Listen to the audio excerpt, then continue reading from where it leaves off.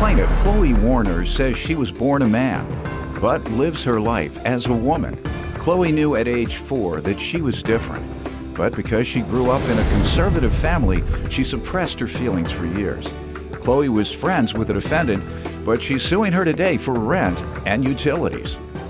Defendant Emma Boladeras says she and Chloe bonded over the fact that Emma is a lesbian and Chloe is transgendered, and they became really good friends.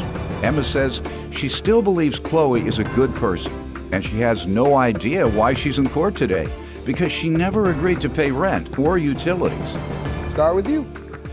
Well, sir, I'm transgender. I knew as early as 4 years old that something was different. I grew up in a conservative family, which made me suppress my feelings very much. I participated in more manly activities throughout life, athletics. As an early teen, I became a devout Christian.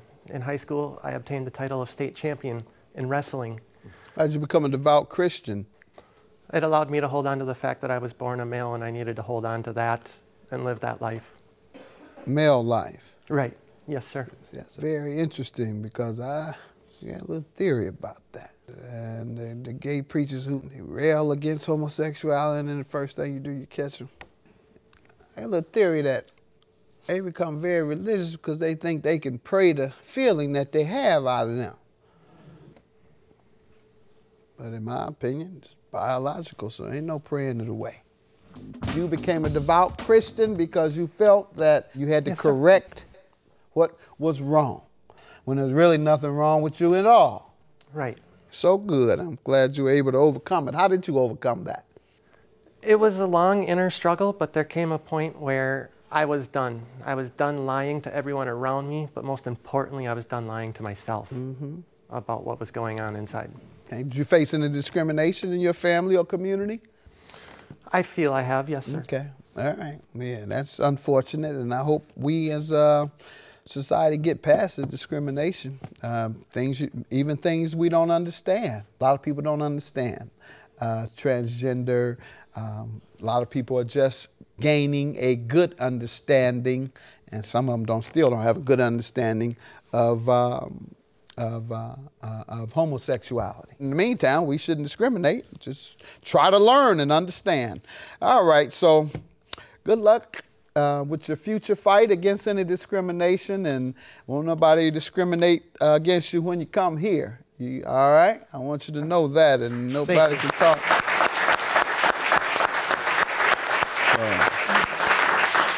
You won't hear a snicker. You won't even see any funny looks if you turn around, because my audience know I don't play that. All right, let's hear from you.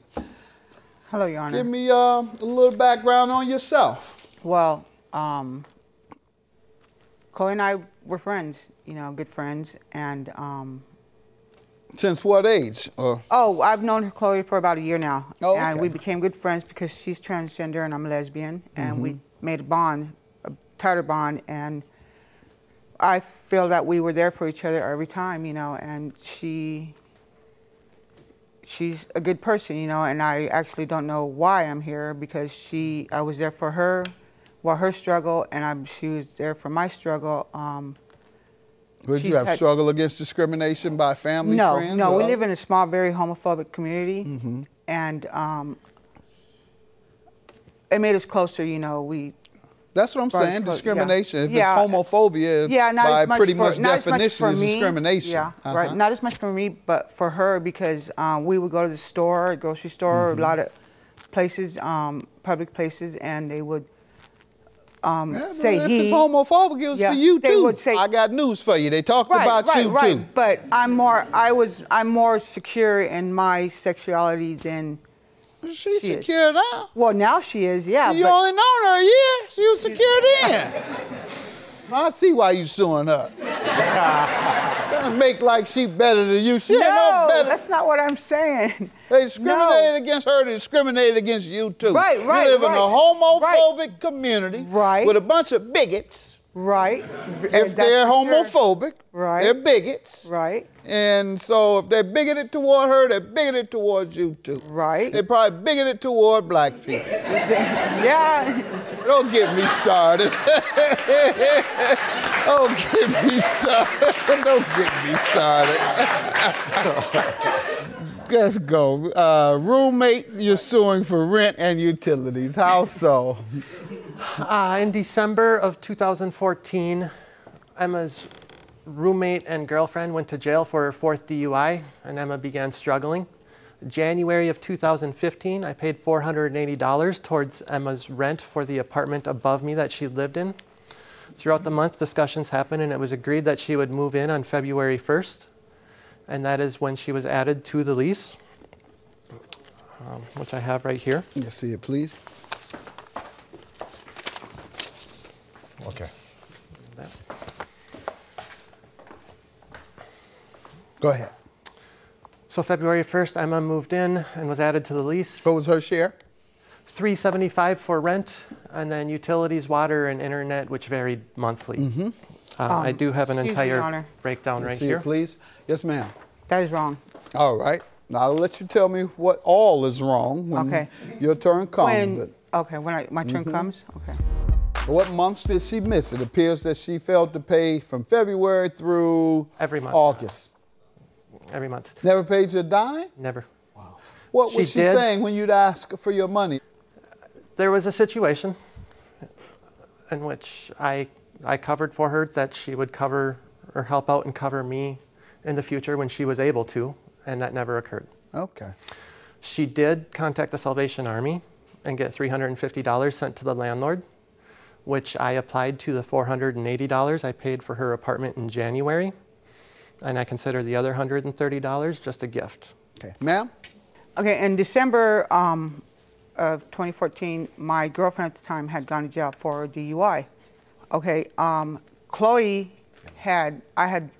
was with somebody else at the time, and I had gone to visit that person in the beginning of January. Well, she ended up moving all my stuff out of my apartment from upstairs down to her apartment and stuff, and I'm like, who does this? She goes, don't worry, I know you're struggling, and I'm gonna help you, because I love you. So anyways, I moved in with her, and I was doing everything I could, my part, like clean the house and everything like that. Okay, when we spoke to the landlord knew my situation. I was trying to get my work permit because I needed the work permit to work in the United States. He even helped give me some money to get my work permit. Well, she knew my situation too. So everything that she did for me was supposed to have been, not supposed to have been, well, she did it out the kindness of her heart, because I didn't have no income, I didn't have anything. And so. All right, but did you agree to pay once you got the income? No. All right, but the lease says I'll pay. Yeah, but the thing was, my landlord knew my situation. You're saying the landlord is the one that did not require you to pay to live there, right? Right, because he knew the situation. All right, if the landlord did not require you to pay, why did that same landlord require you to sign a lease? Because I needed a lease to live there. And Chloe, it's his property. You don't need anything other than what he says. I understand that. I understand that. But that's why I had to go on the lease to live there on the lease to. He could have said no. You don't have to sign a lease, right? Well, that's what he said. But see, Chloe, he could have said no. You don't have to sign a lease, couldn't he? Right. Just like he said no. You don't have to give me money. Right. Couldn't he? Right. Yet he said no. Don't give me money, but yes, sign a lease. Mm-hmm. Does that make sense to you? Yes. It does. I guess, yeah, I guess. I don't know. The thing was, Chloe never expected money from me, okay? She even when I did things at the house, she'd say, you're doing too much. She never asked me for any money. The only time she asked me for money was in April. She said, Emma, can you help pay next month's rent? Because I don't have a check coming from school anymore, and I need you to help me out. Well, that's why I went to the Salvation Army and got the $350 to pay something on, but I moved in the middle of May. So the money you got from Salvation Army, you gave to whom? To the landlord. It went straight to the landlord. For what purpose? To help pay that rent for May. Rent! Rent! Money you got to help on your behalf, right, to pay The rent. Rent. But wait a minute, as you're twisted, I'm not twisting anything!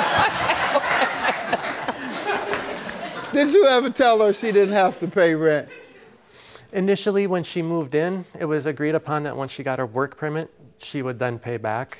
Pay back rent as well. All right. This is pretty much enough evidence, but do you have any other evidence? Or do you have any evidence where she says you don't have to pay or abate it? No, because we were months? friends, and it was all word of mouth, you know, and she did this. She would buy me things. She would buy me clothes. She would give me things, and because Why do you think she's changing today and suing you?